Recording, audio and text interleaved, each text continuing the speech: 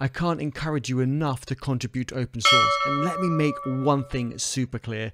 It's not just about code. It can be about so many things. Testing, documentation, diagrams, which is part of documentation, but is treated separately a lot of the time. I want to show you how straightforward it is. And to show you what I mean, I'm not going to pick a project that I know or a technology that I'm an expert in. I'm actually going to pick a project that I've come across very recently. So if we head over to my screen, you'll see I've got this organization, Appvia.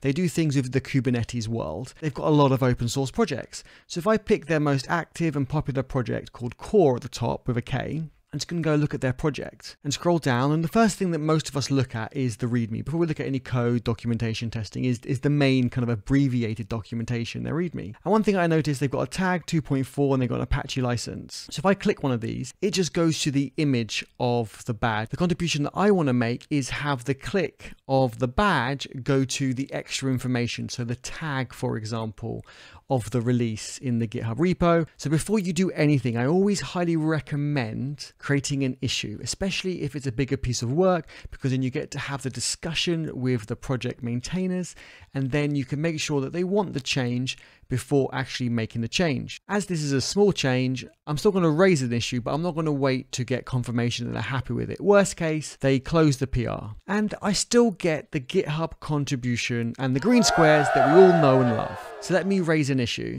So here's the issue. I've called the title tag badge link to go to latest release, not badge image. I've showed exactly what the URL is that it will be going to, and it will redirect to the latest release. And then to make your issues and your pull requests stand out and make it really easy for the project maintainers to understand your pull request or your issue, it's always good to add images. And I've taken things a little bit further and I've actually added animated GIFs. Let me show you. First one is before you click on the badge and it takes you to the image, and the animated GIF just repeats over and over. You can see the mouse going over to the tag and it goes to the badge image page. After, when clicking the tag badge, I've done right click this time, open a new tab. You can see it goes to the latest release. So that's the issue that I want to create. And to make the change, again, is really straightforward. You click on the file you want. In this case, it's the readme.md. You hit the edit icon and GitHub will automatically fork the project for you and let you edit that file so you can raise a pull request from the fork. Now you can see I'm in edit mode of this file, and I've added the link to the latest releases around the image badge. And then you can preview it. It will show you the changes. It underlines it here. And if I right click and open in a new tab, it goes to the latest release. You can see it redirects to 024 release. So I'm happy with that. So I want to go down here and I'm going to make a comment using conventional changelog commit, which they're not actually using, but I quite like it because it's descriptive. I'm saying it's docs, it's for the badge, and the tag badge URL linked to the latest release. Put the issue number at the end, so GitHub will link the pull request to the issue. You click on propose a change, and now you'll see that we're in the pull request mode, and it's going to go from my patch 1 in my repository to the master branch in Appvia's core repository.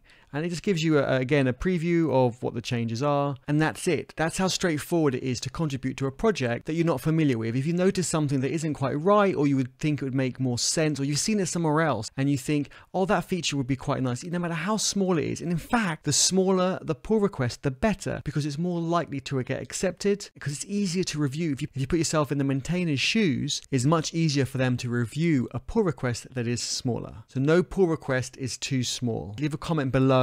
Let me know what you thought of this video, and also let me know if you have any tips or suggestions yourself. Don't forget to give the video a thumbs up, subscribe below if you haven't already, and head over to our Discord channel and let's chat between videos, between live streams about open source. Look forward to seeing you in the next video and the next live stream. Don't forget, open source.